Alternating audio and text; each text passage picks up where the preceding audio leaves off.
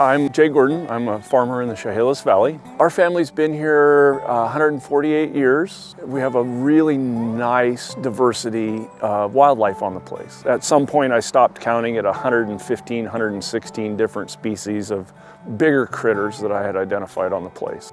My name's Kirsten, and I'm watershed coordinator in the Chehalis Basin. I work with people that restore and protect salmon habitat through the lead entity process, which has been ongoing here for the past 20 years. But I've been working in the Chehalis for 5 years now, so it's become special to me. It's a slower meandering river, but if you go out on the system, you'll notice there's just really wild aspects of it.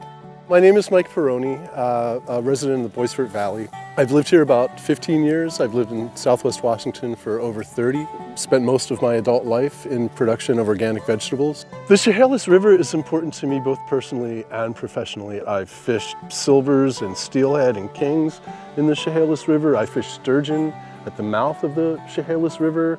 I have drawn irrigation water from the Chehalis River and its tributaries. My grandfather lived here for 78 years. The biggest floods that he saw were in 33 and 34. In 96, we were about 12 inches higher water than anything the family had ever seen. Then in 07, we were another 8 to 10 inches above that. We're running a 100-year flood about every 5 to 6 years. The aquatic species plan is a recipe for the steps that we need to take and the actions we need to take to try and get that resiliency in the face of climate change.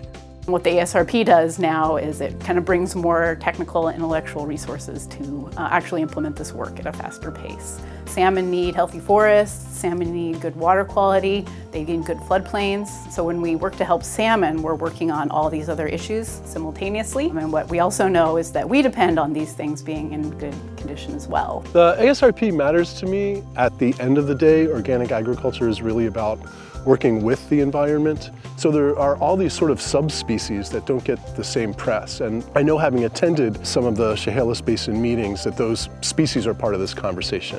For the first time, I'm optimistic that we'll be having a conversation with landowners, not putting them on the defensive, but asking them proactively with science what they can do different on their land that will make a difference for these salmon runs and ecosystem resiliency. What's really special to me about being in the Chehalis and doing this work is the number of people that really care about fish and say, hey, I want to get involved with you in this effort in salmon recovery. And the ASRP, as it has evolved, has started to bring more and more voices to the table, which I think is really resonating well in this basin. People want to contribute.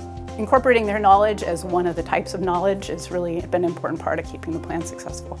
I'm taken by the scale of the project, and I adore the fact that such a diverse group of stakeholders is together at the table.